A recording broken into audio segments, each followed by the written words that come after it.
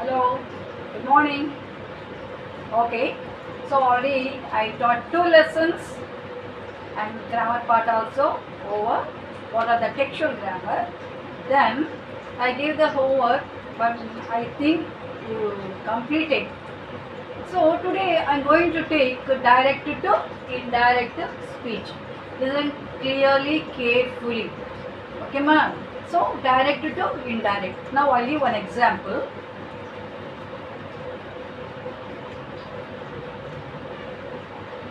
Teacher said, I am busy. Teacher said, I am busy.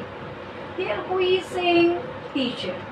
Before the inverted commas, this is known as the reporting speech. This is known as the reporting speech. After the comma, this is known as reported speech. Reported speech.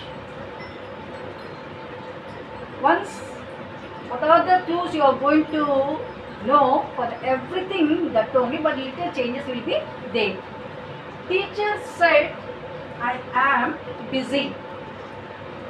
Whenever the verb is past tense in the reporting speech, when the verb is past tense in the reporting speech, reported speech verb also going to be changed.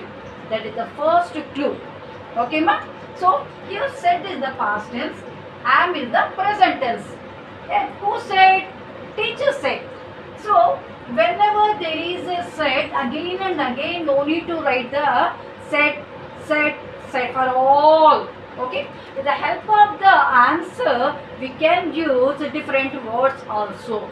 Instead of the said, in the place of the said, we can write asked, told, advised, ordered, enquired, questioned, suggested. For everything we can use, not only said. Here, what will get the meaning? Teacher said. In the place of the said, what can we write? Told. Okay, very good. Teacher told. One more clue is here. So, already I taught you 4 types of the sentences. Number 1 is the declarative. Number 2, imperative. Number 3, interrogative. Number 4, exclamatory. We know all.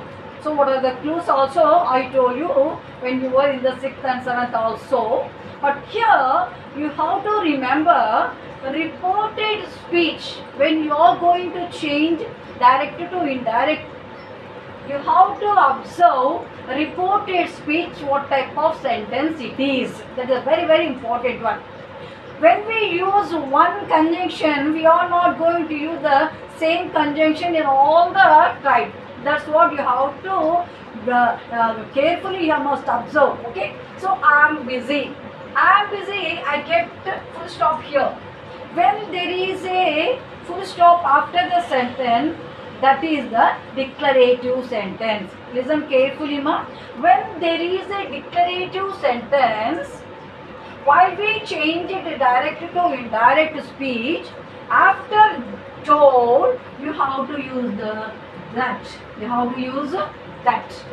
That will come only in the declarative sentence. It won't come in all the types. Okay, that is you have to be very careful. You have to remember. Okay, after told, that will come only in the assertive sentence or declarative sentence. That here I also going to be changed. I who told? Teacher. So this is the common. This is the neutral. So we have to use he or she. Teacher said that directly. I am busy. So what teacher told, we are saying that's what we have to change the persons and tense also. Okay. So once again I want to tell, when the verb is the past tense, reported speech verb also change into past tense. And second one, when the sentence is in the declarative, in the indirect speech, after told, we have to use that conjunction. That conjunction. So here I means a teacher, while we change into indirect speech, that I changes to he or she. So am changes to was.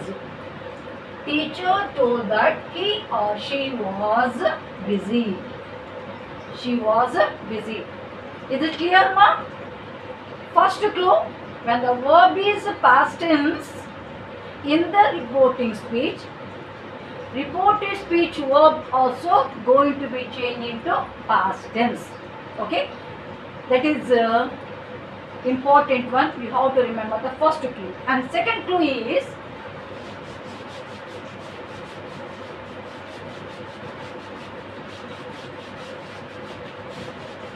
second one.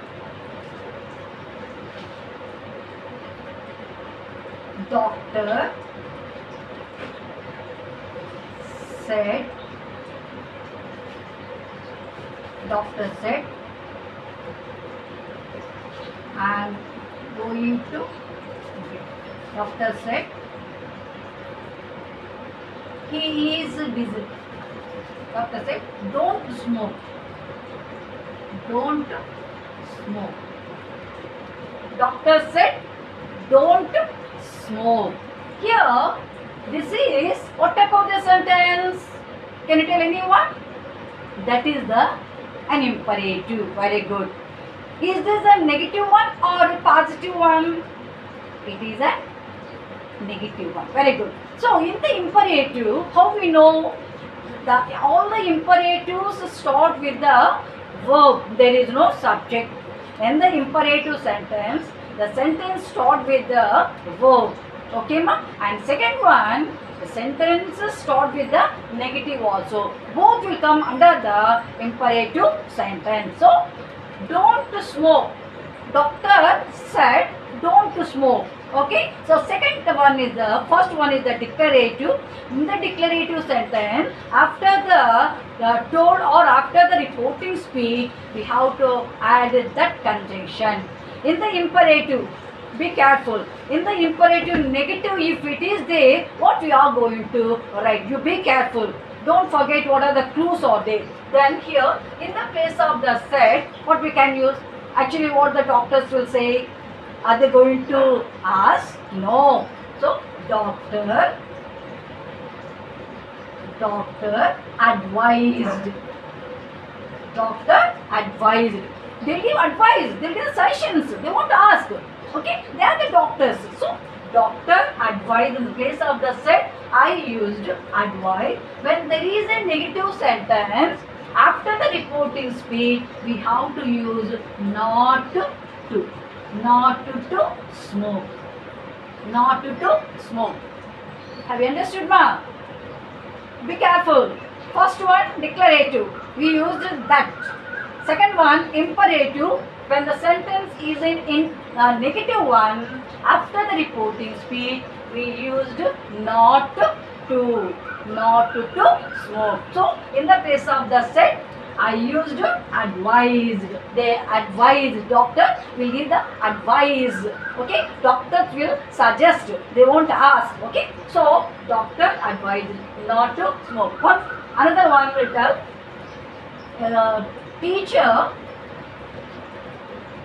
teacher said, write neatly. Write neatly. Here, teacher said, write neatly. Have you found any difference between this and that sentence, ma? Yes. Because first one is the negative one and second one is the only verb is there. So, in the imperative, the sentence starts with the verb and second one is the negative one. So, both will come under the imperative sentences. Okay. So, when there is a verb, how we will write? Teacher asked. Sometimes ordered also you can write. Teacher ordered. So, we the teachers asking write neatly, write neatly, write neatly. Okay, ma? So, teacher asked, or again you can write the order also. Teacher asked to write neatly. To write neatly. to write neatly. Okay, so two I taught. Number one is the declarative. After the reporting speech, you have to use that. Why we write that?